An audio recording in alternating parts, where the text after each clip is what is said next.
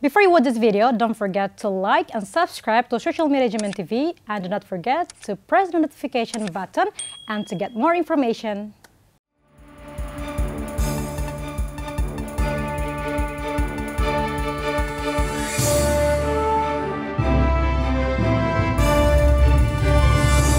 Merry Christmas everyone, and welcome back to ASEAN News. Indonesia authorities warn people to stay away from eruption range. Indonesia's Semeru volcano on Java Island erupted, sending a 2-kilometer high ash column into the air as authorities warn people to stay away from the eruption range. Earlier this month, eruption of Semeru, Java's tallest mountain, ejected ash clouds and pyroclastic flows that killed at least 46 people and left several missing, while thousands of people are displaced. According to Indonesia's Center for Volcanology and Geological Hazards Mitigation, the volcano eruption resulted in dense white and gray ash clouds. The agency warns residents not to conduct any activities within a 5-kilometer distance from river sites due to risks of lava flow. With 142 volcanoes, Indonesia has the largest population globally, living in close range to a volcano, including 8.6 million within 10 kilometers. People rescue cats from flooded buildings in Malaysia. Eyewitness video shows cats being rescued from a building by two men with an inflatable boat as floods which have hit parts of Malaysia submerged the streets of Shah Alam. Authorities say at least 8 people have died in the floods as the government faced criticism from the public and opposition lawmakers over its rescue efforts. Floods are common in the eastern coast of Malaysia during the annual monsoon season between October and March, but unusually heavy rainfall has put a strain on emergency services across the country. Malaysia has mobilized its army and other security agency across 7 states, with the worst flooding in Selangor, the country's wealthiest and most populous region. Typhoon Ray leaves trail of destructions in the Philippines. Typhoon Ray weakened after slamming into southern and central parts of the Philippines, one of the most powerful tropical storms to hit the country this year. Ray, which at one point intensified into a Category 5 storm, the highest classification, had damaged homes, toppled power and communication lines, and displaced more than 300,000 people after hitting land. Disaster officials could not yet give a complete damage assessment, but were not expecting major devastation based on initial data gathered.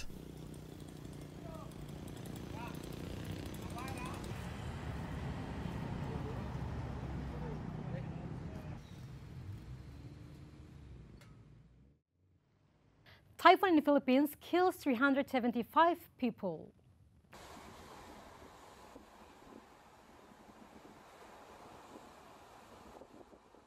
A police report says the death toll from Typhoon Ray that lashed the Philippines has climbed up to 375 and 56 more remaining missing.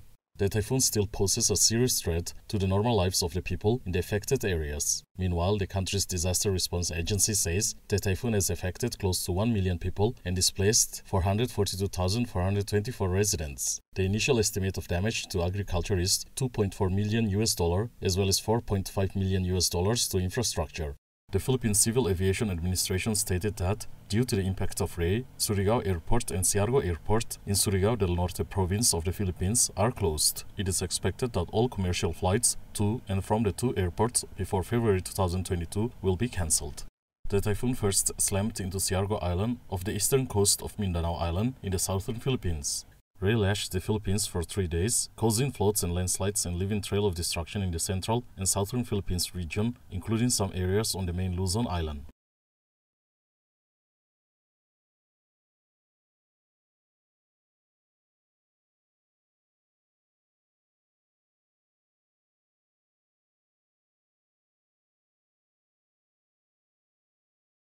Japanese parliament approves record additional budget to secure post-pandemic growth.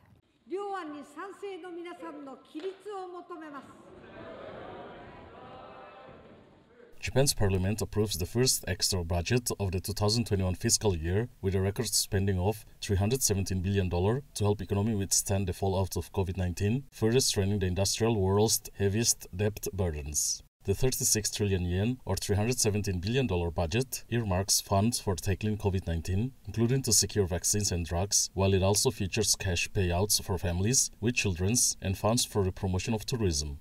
Japan's government issues 3 extra budgets in the last fiscal year. The extra budget will be partly financed by some 22 trillion yen or $194 billion worth of additional government bonds to be issued in the current fiscal year. Prime Minister Fumio Kishida says his first extra budget was aimed at restoring the COVID-19 hit economy and achieving a virtuous cycle of growth and wealth distribution while fixing the country's public finances in the long run.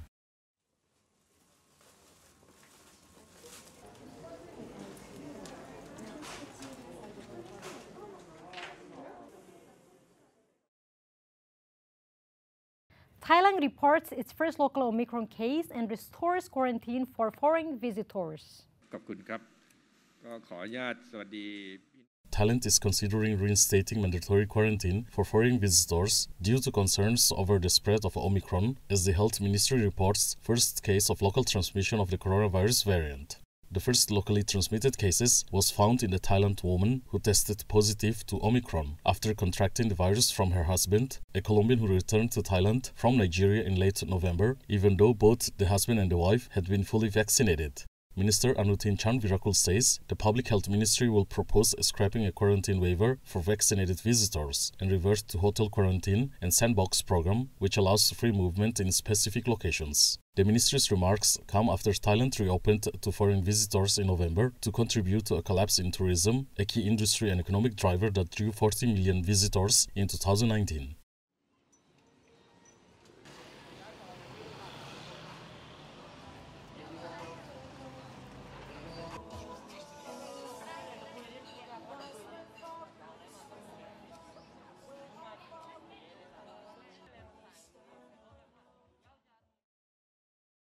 Heavy rain and strong winds can cause typhoon in Vietnam. Heavy rain and strong winds forced the evacuation of thousands of people living along the Vietnamese coastline as the country braced for Typhoon Ray. State media VTV reports strong waves and wind killed a fisherman and sunk 5 vessels. The army has mobilized troops to help build sandbags walls along the beach to prevent flooding.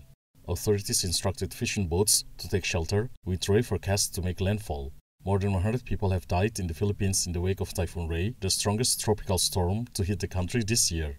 Ray is the 9th storm to hit Vietnam this year.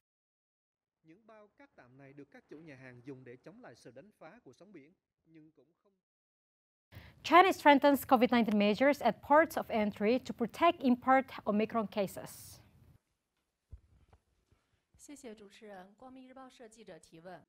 At a press conference held in Beijing, officials say China has tightened prevention and control measures against the potential risks of imported infections of the Omicron variant of COVID-19 through ports of entry. Mi Feng, a spokesman for the National Health Commission, says that the ports of entry are the top priority in guarding against imported cases. In addition, Li Zhengliang, Deputy Director of the Health Quarantine Department under the General Administration of Customs, says that the customs authorities have strengthened epidemic prevention and control measures at ports of entry in view of greater risk posed by the approaching of holidays and upcoming Winter Olympics and Paralympics. Meanwhile, Liu Haitao, Director of the Border Inspection and Management Department of the National Immigration Administration, told the press that National Immigration Administration has already laid down detailed measures for the management of ships and crew members sailing on international routes.